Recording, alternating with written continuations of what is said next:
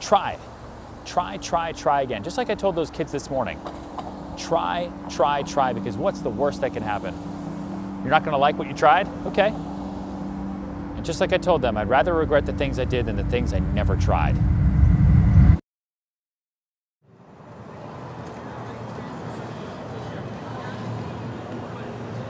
I remember when I graduated, I had just taken the LSAT to go to law school and completely bombed it.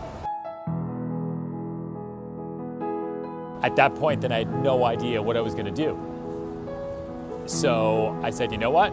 Maybe that's life's way of telling me I shouldn't be a lawyer, obviously. And I should just stick to what I thought I wanted to do, which was be an actor, and take whatever money I've got saved up and move to New York City, because I'd rather regret the things I did than the things I never tried. And I don't want to hate myself down the line for not having at least tried that.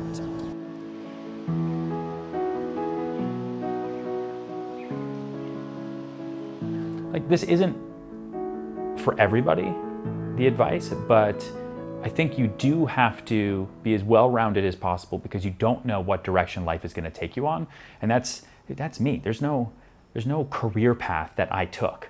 Like, there's no one that told me, hey, to be successful by the time you turn 30, you need to graduate college, move to New York with no money, try to be an actor, go on a soap opera, be killed off the soap opera, not have money, become a hand model, then think about going home, but get your real estate license and rent apartments in Koreatown and Long Island City and slowly work your way up, and then get on a reality, you know what I mean? Like, I said yes to as many things as possible and tried to be as well-rounded as I could even after I graduated.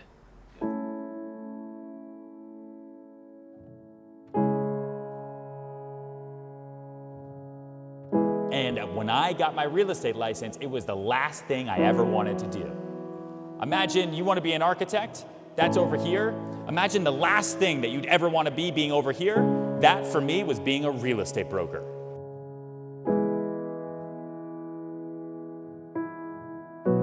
I'm a real estate broker now because I made that happen because I needed to. And I've made it work for me the way I want it to work. I'm not a real estate broker the way other people are real estate brokers at all. I'm a real estate broker the way I want to be a real estate broker, the way that makes me happy. And you can do the same thing for whatever it is that you want to do.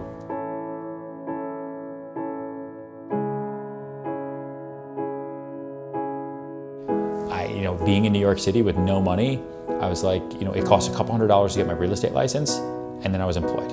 And now I am a salesperson for the rest of my life. And my future is dictated by what I put into it. And that's an amazing thing. It's scary for a lot of people who have a hard time self-motivating and err on the side of negativity, right? And that becomes a disease for people. But if you can wake up positive and you know how to sell, you will be okay for the rest of your life.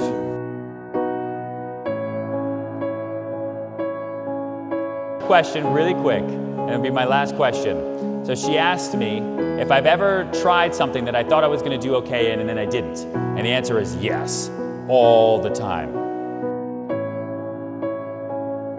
But guess what? That's okay. That's okay.